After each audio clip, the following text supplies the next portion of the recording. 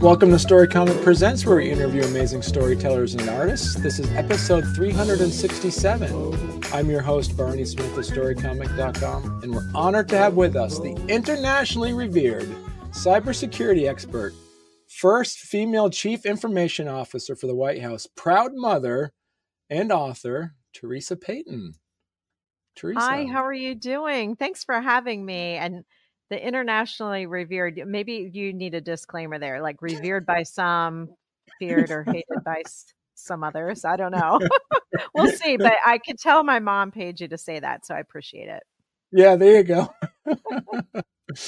And so we're here to talk about Manipulated, which is it's a second edition book. This came out in 2020. And before we started recording, there is, as you say, you're working on now, it's an updated version because a lot of things have changed in the making in such a small window between 2020 and now we're in 2024. This is a new election year as well. There's a lot of stuff about AI, the book's about cybersecurity, and a lot of things that people should be, like you said, paying attention to. And we now have to be active engagers of the information that we're getting and learning more to dissect what we're hearing. Because I know you said in one of your previous interviews talking about the manipulators behind this, correct? Yeah, I mean, here's the thing, Barney, is, before, the first time around in 2020 when the first edition of the book was released, I mean, there was a problem with deepfake forgeries, but the technology was expensive. You had to be fairly technical to deploy it, and fairly professional in your tradecraft as a criminal doing, kind of deepfake forgeries. And fast forward now, and you can generate an image using text. I mean, this is how much has changed in 4 years. And so now we really are at that point.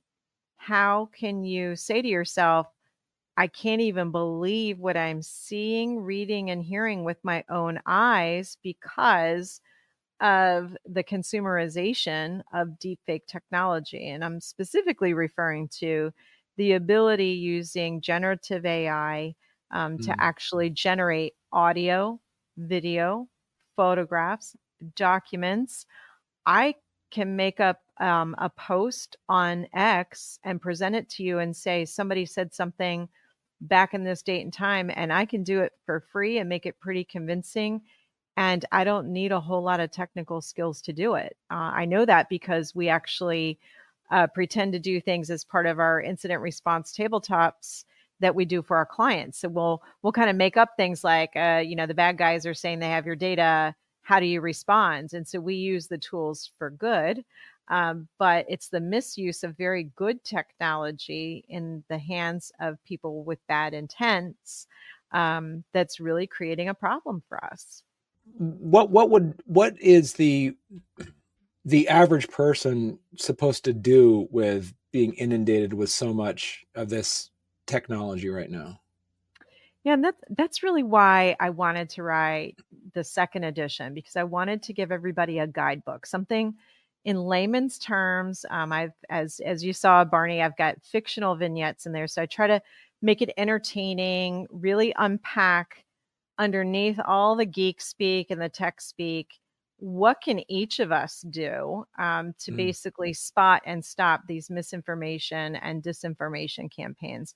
Because it's not just impacting global elections, which is a problematic, how people vote. And candidly, many of the operatives who promote disinformation and misinformation actually would love it if we don't vote at all.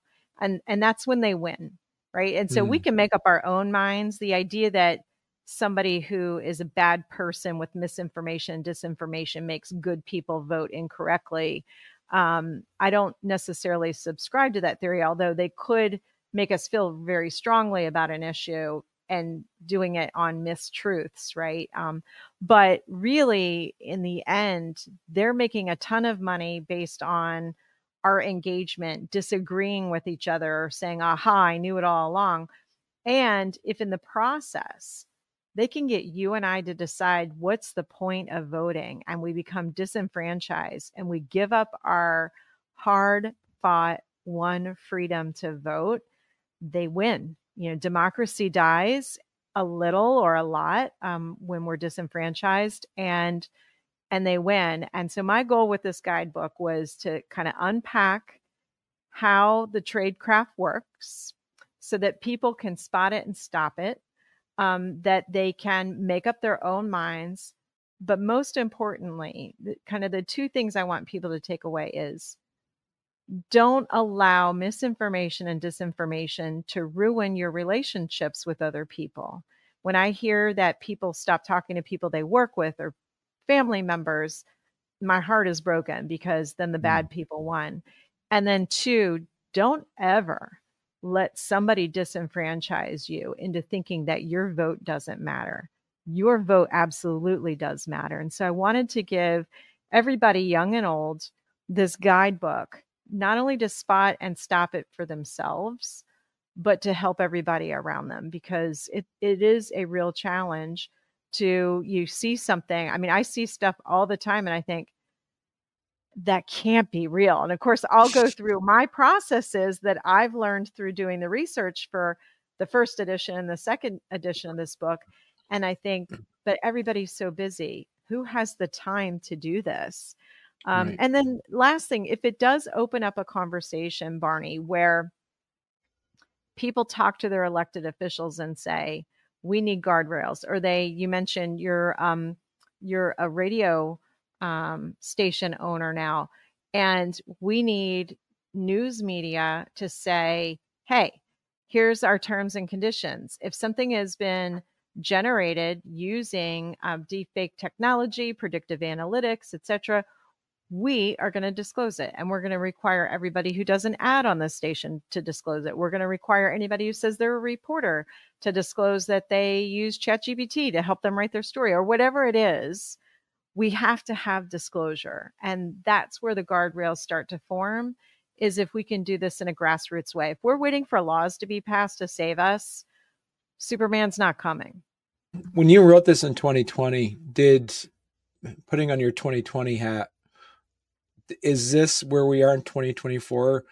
Would you have safely predicted how technology has increased at this rate, or are you also surprised about how quickly ChatGPT and predicted, like you said, predictive AI and deep fake technology has become more accessible? The one thing that I got wrong is I knew that we would be focused on more of the deepfake technologies. I called years ago that deepfake would actually become a household word, and I actually said it on. So WBT is one of the oldest, longest running radio stations in America, and so I'm on that program pretty much weekly and have been for a long time, and we do like what are my predictions, for the coming year. Right. And I remember saying deep fake will become a household word. And this was like in 2016 or so. And I remember Bo Thompson saying, what are you talking about? And us having kind of this conversation about it. And so I knew that the consumerization of generative AI was around the corner. But what's interesting is I really thought, because if you think about a book that comes out April 2020, really it's going to press with finalizations in the end of 2019, right? And so this is pre-pandemic, pre-COVID-19, right, really becoming the shutdown of the world that it did, sadly, and all of the deaths and illnesses that came from that. But as I was going to press and sort of the final edits, I saw Web 3.0 and thought, oh, this is going to be a thing, and we're going to get pushed one way or another into Web 3.0. And so for those of you that are following along and saying, what are Barney and Theresa talking about? That would be things like a metaverse, a virtual reality place where virtual reality, extended reality, today's reality gets so blended, you kind of don't know what end is which, right? And when it starts and when it ends. And I really thought that was going to leapfrog a little bit, and that it would actually pull generative AI and predictive AI analytics with it. Obviously, most people have said, I'm not really thrilled. First of all, I don't want to wear the headphones or the headgear. And secondly, after being locked up, I think we all clamor to be with human beings and be in real situations. And so Web 3.0 is still a thing. But interestingly enough, ChatGPT, all they did was put a conversational face on technology that had been around. And the next thing you know, I mean, it's hard for people to remember life without it at this point for some people, right? Right. So I would say that's an area I got wrong because I really thought it would be pulled along. But now that it's there, and so Web 3.0 isn't as much in the forefront, it's still around, it's not going anywhere. But really, in sort of the zeitgeist of our daily mindset is generative AI, whether it's people might be using it a very cursory level, tell me a joke. Some people may be using it to edit stories, do research, organize their thoughts. Some people don't even know they're using it. That's the crazy thing about how quickly ubiquitous it is, because it's actually embedded now into daily software that people are using, and they don't even realize that they're invoking generative AI. That's all to say, again, these can be good technologies. Technology in and of itself isn't a bad thing. It's the lack of guardrails. It's a lack of governance frameworks around ethics. It's a lack of just because we can, does it mean we should use it for this? And then, of course, people with bad intents and purposes misusing technology is bad. Well, hey there. If you're enjoying our podcast, don't forget to subscribe on YouTube or leave us a 5-star review on your favorite podcast platform.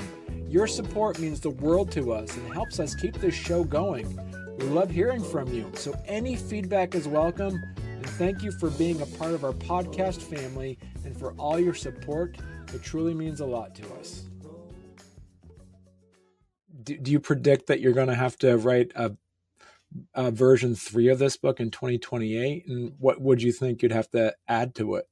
Oh, gosh. I'm not sure because so this is a little bit of a spoiler alert for people who didn't read it the first time around, but I remember going to my book editor, Joelle, book agent, Joelle, who's just amazing. And Nancy's my book editor, but and going to her and saying, I'm writing the book and I'm going to put in there a whole chapter about, and so remember, this is 2018, 2019. I'm writing the book for release in 2020. And I said, I want to have a whole chapter dedicated to the fact that the election is going to be contested. That's my prediction.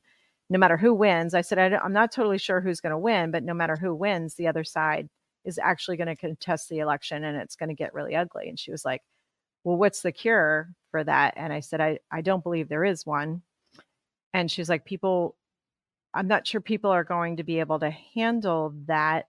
And I know you like to write like little fictional stories. So why don't you just have fun creatively and just write a fictional account of your predictions, because it might be more entertaining and something that people can take on, and you can morph the prediction and not have it be your actual prediction. It could just be more like a fictional story, like this is fiction for now.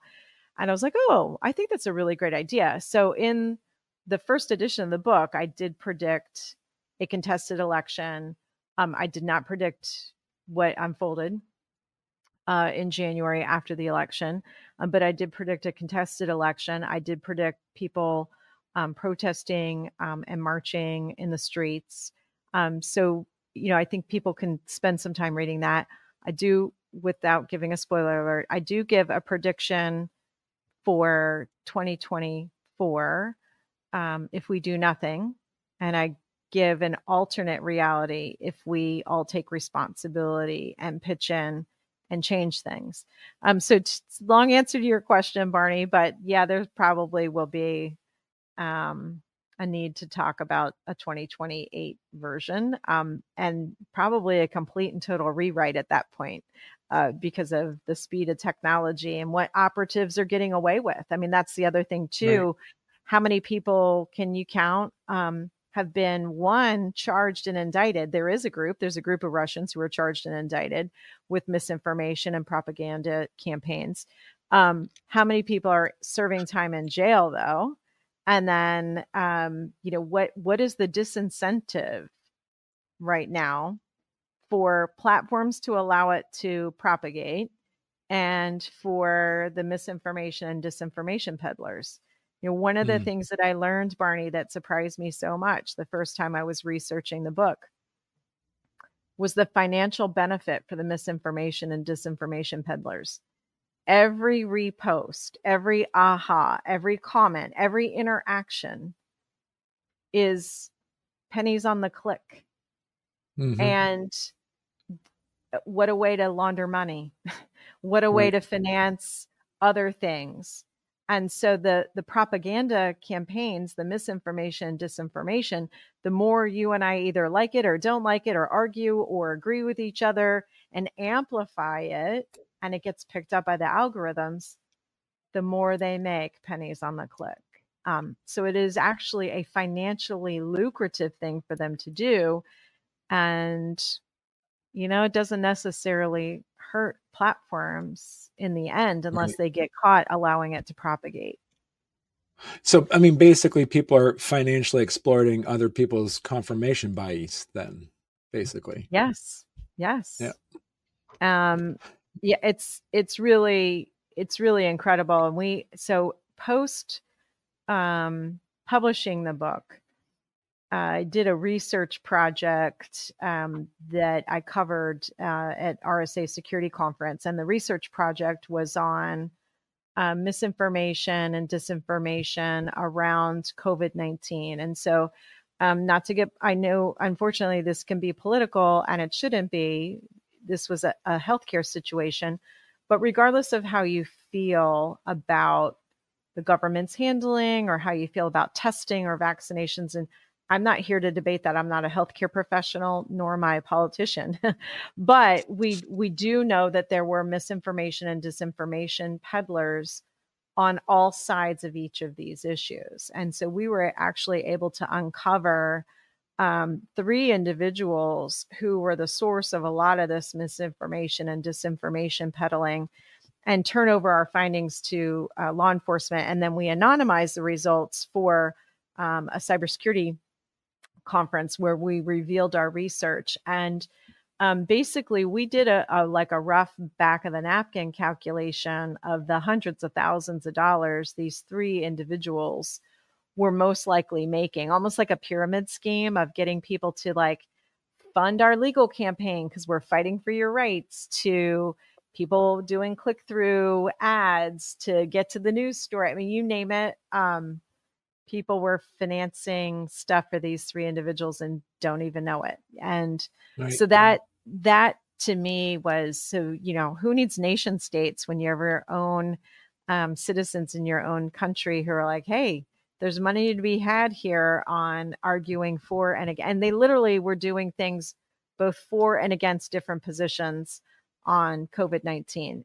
And that's what people need to take away from it, is not everybody is who they appear to be. And if they're taking a side on an issue, do your research, do your homework on the individual. What other causes did they back before? What are their true credentials? How can you do some research on them? Do they have a real practice, a law practice, a healthcare practice? And that's what we found as soon as we went about an inch deep on 3 of these accounts that were doing the most propagation. Nope.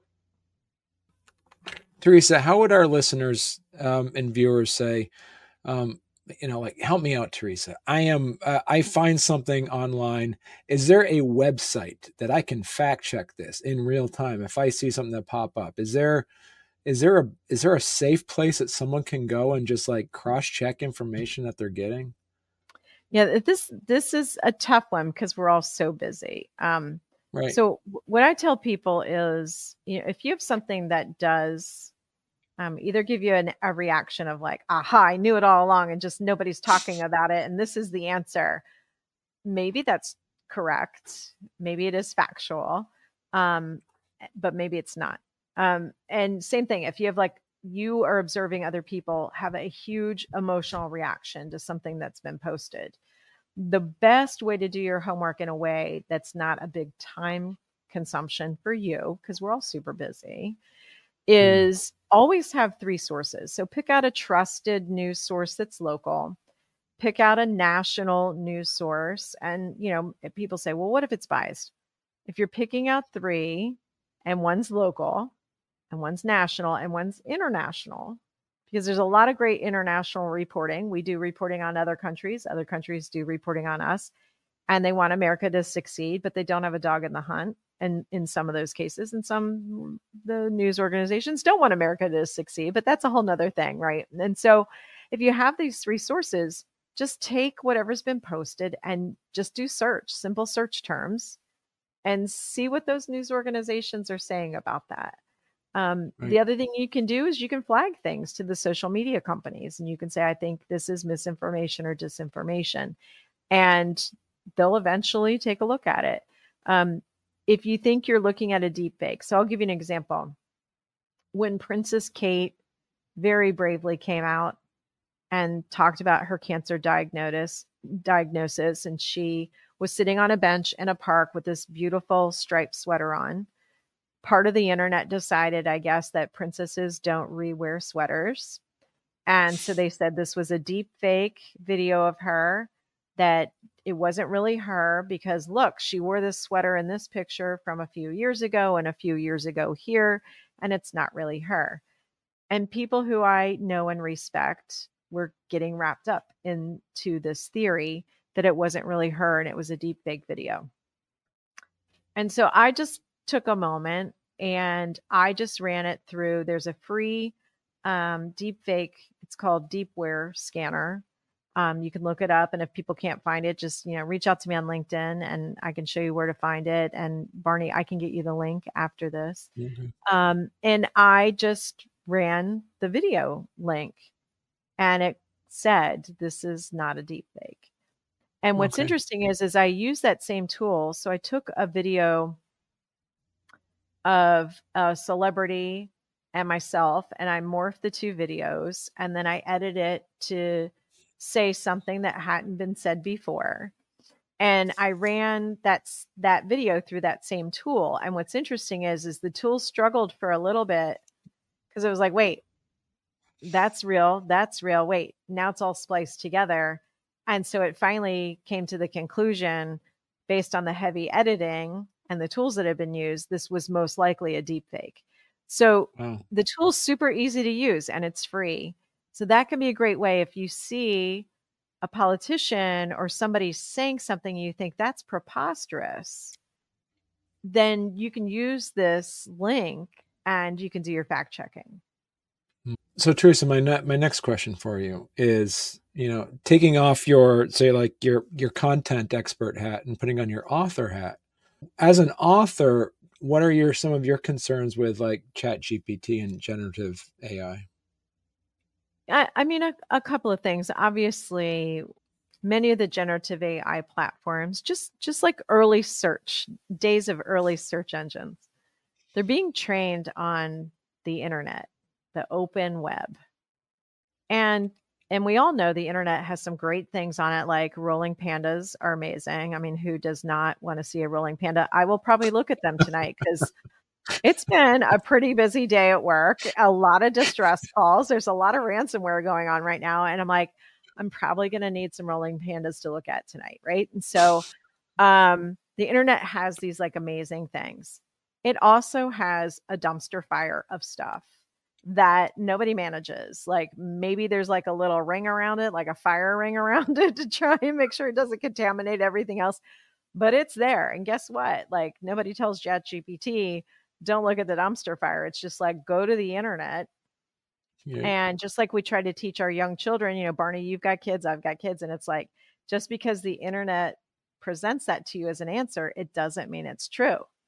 And so now with ChatGPT, it behaves like an authoritative source, but what was the source of its data?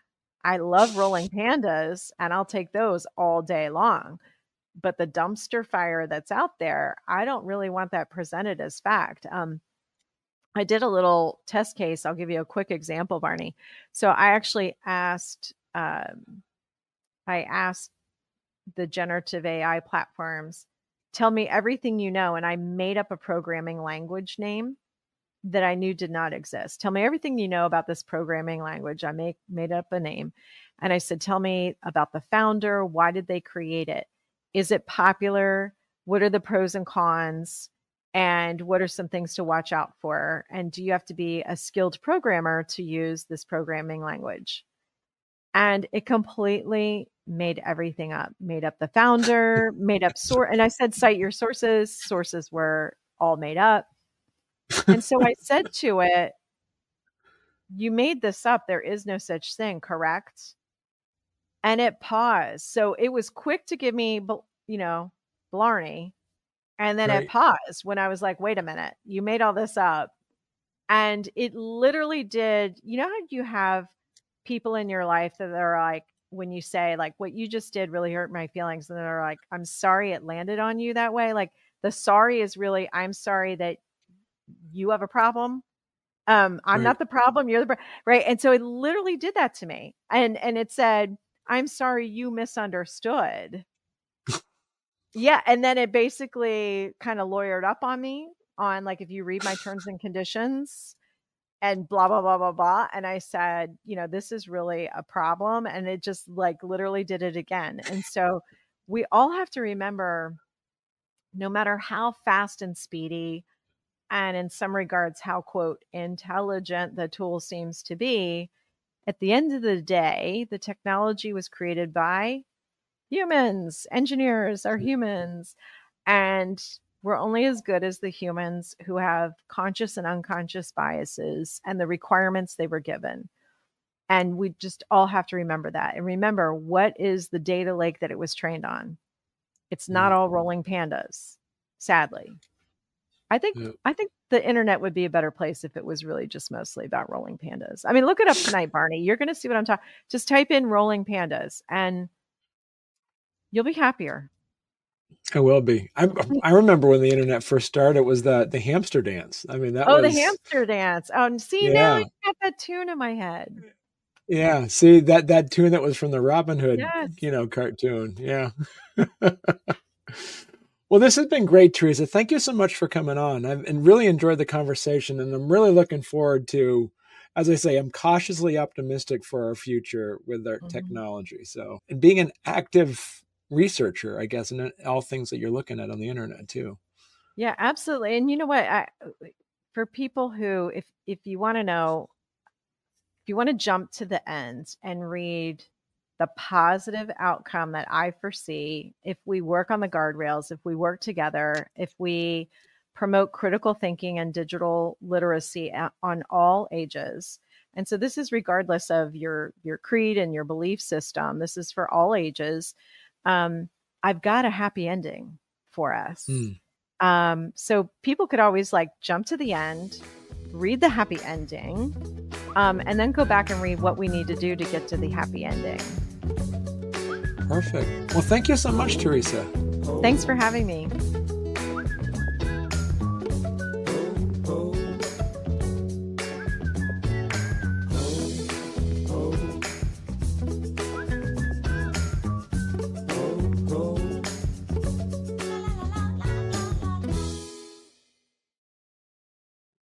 That's a nice. That's a nice mic too. What kind of mic is that? That is a great question. I had one of the groups that I do regular recordings for send it to me. Oh yeah. Yeah, yes, I think the box that it's attached to is called Focusrite. Okay. All right. And you got the pop filter and everything on there too. Not at Look at that all. thing. Yeah, I look super pro.